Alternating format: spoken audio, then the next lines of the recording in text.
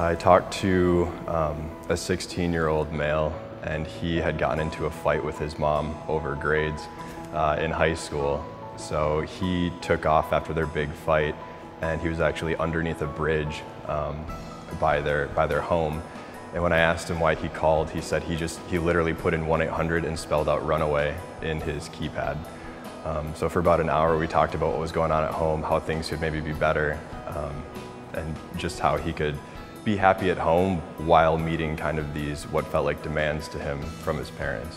One that stayed with me the most was a transgender woman. She was the most beautiful soul. Like, I could tell through the phone that she just had so much to give to the world. Like, I feel like I'm tearing up right now, like thinking about it, but she was just having such a hard time just coming into herself. She had just really finished her process of transferring from a man to a woman, and she just needed some help on moving forth in life, because although her family was helping her, they weren't really supportive of her choices. And so, like, when I helped her, when I finished, I literally felt like I was talking to my best friend, even though I just picked up the phone 30 minutes before then. I actually just took a call very recently from an 11-year-old.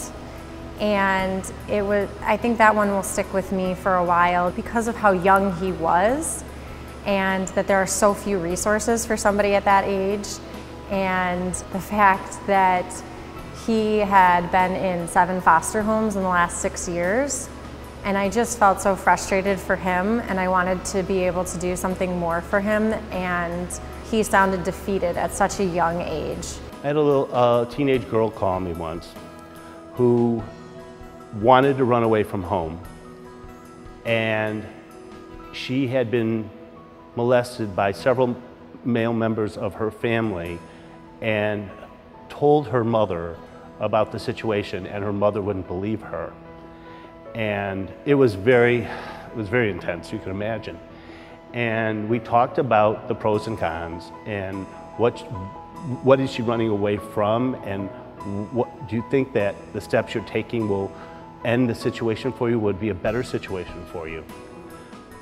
We came to the conclusion that she needed to go to a shelter, because even when they called the authorities, they called the police and called Child and Family Services, she wasn't being listened to. So we found her a shelter, and this is the difficult part of this volunteering, is that you just take them to a step. I got her to a shelter, and that was really important to me to know that, first of all, no adult was listening to her, and now she was heard. I gave her options, she made her decisions, and hopefully she's safe today. That's all I can hope for. You know, there was once this 17-year-old girl who was living with her mother in a very abusive home. And she had called the DCFS in her area to come out, and her mother was very manipulative and knew how to manage it, and so she just kind of dealt with it. And she talked a lot about her abuse.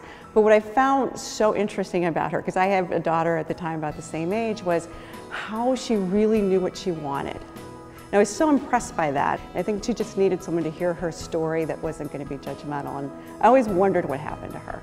I actually just took a call this week, a 13-year-old girl who had just told her parents that she was pregnant. Her parents didn't react very well to the situation, and she decided to run away from home. After being away for a few days, she wanted to let her parents know that she was safe, but at the same time she wasn't ready to go home yet either. And so we provided a number of different resources, including letting her know about the National Runaway Safe Lines message service so that she could leave a message for her parents, letting her know that she was safe, as well as a shelter resource and a referral to Planned Parenthood.